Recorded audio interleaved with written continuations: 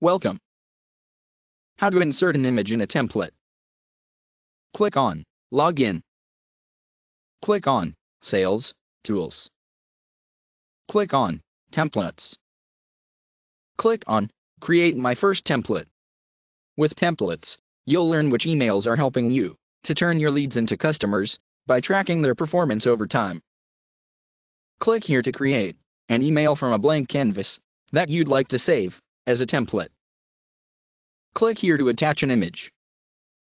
You can search for the already saved images here. You can use custom URL for uploading. You can create a new folder if you want. Change the view to grid and list accordingly. Click here to view recently uploaded files. Upload a file. And use a file from Dropbox or Google Drive. You can also drag files here. You can select files from these respective HubSpot folders.